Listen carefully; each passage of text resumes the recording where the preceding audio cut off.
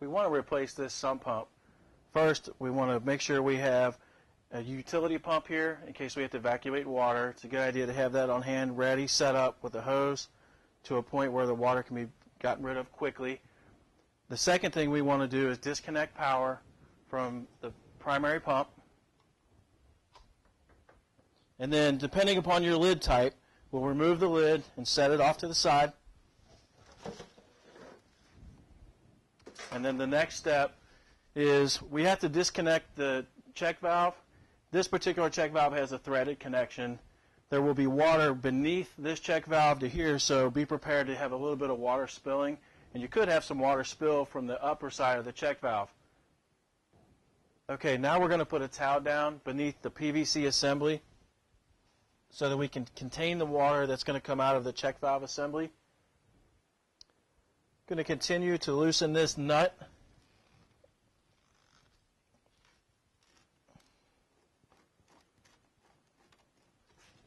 You'll hear a little bit of a hiss.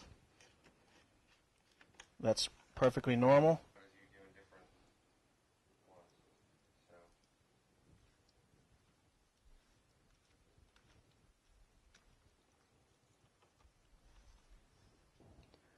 Now that we have the check valve disconnected, we need to remove it from the pit. In order to do that, a little trick that I do is I take the lid, set it off to the side of the pit. I slowly raise up the assembly, and I let it rest on the edge of the lid to help it drain.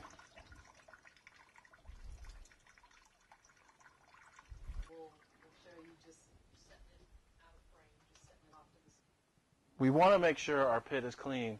In order to do that, we're going to lower our utility pump down inside the pit.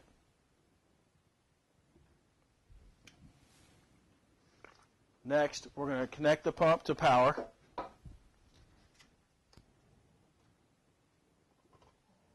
And it begins to evacuate water.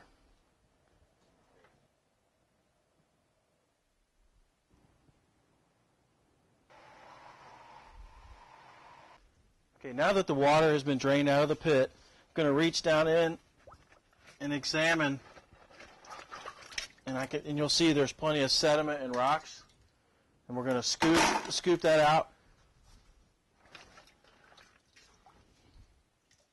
until it's completely clean. Okay, so now that we've cleaned out the debris and sediment in the bottom of the sump pit, we've wiped it down, it's ready for us to install our new pump. This model happens to have a vertical float that's integrated into the unit. Additional items needed to make this installation complete would be a check valve with rubber coupling. Various tools to make the job complete would include a tape measure, a pencil, a couple of different ways to cut the pipe with a PVC saw or some snips, along with several runs of PVC pipe. We'll have a couple connectors and, of course, the primer and glue, and then a coupling to finish off the job. I'm installing the check valve into the volute discharge, and then I will tighten it with a pipe wrench.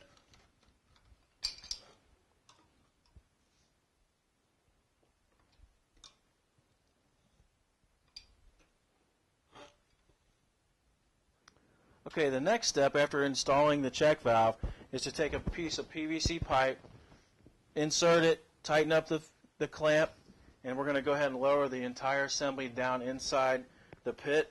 You have to keep in mind that we want to make sure that the float doesn't touch the sidewalls, and we want to make sure that the pipe comes out in the proper orientation relative to the protective lid that sits on top of the pit, and I will demonstrate that now.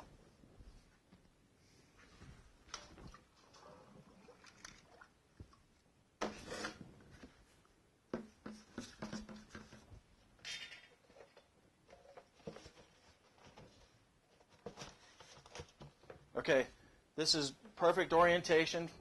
We're going to go ahead and remove the lid, and the next steps will be cutting pipe so that we can fit up the 90-degree fittings here, and we'll have another one back here that will connect to the final pipe with a rubber coupling. At this point, I have marked the pipe to the proper location and height. I'm going to finish cutting through the pipe in this step.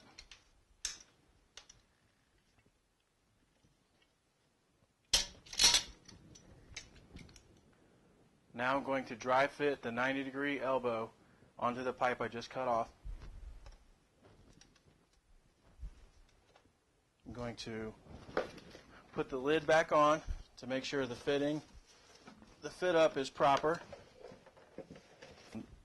Next thing I will do is I will, as a little tip or trick, I can put this pipe on the end of here, and I need to measure my connecting piece from here to here, and then I can eyeball the distance, and I will mark the pipe, and I will cut it to length.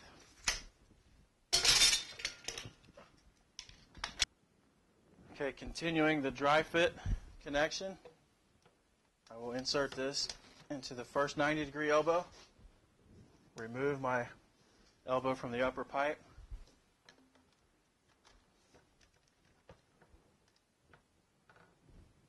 and now I have to measure the last piece from the inside of the coupling to the bottom of this riser pipe.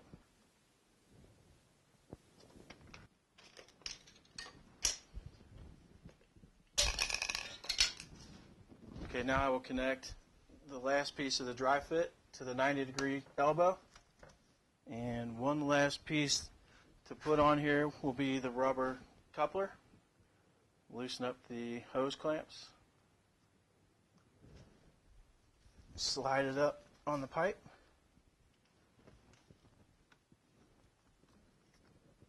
Okay, now we have this fully connected and it's still dry fit.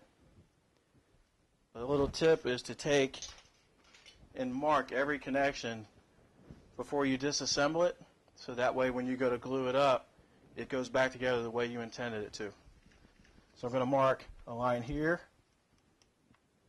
a line here. We just completed primering each joint and gluing each joint, and everything is sound. We added zip ties to the power cord to make sure that it does not get caught up in any of the float or any of the surrounding pump activity. Next step is to plug it in.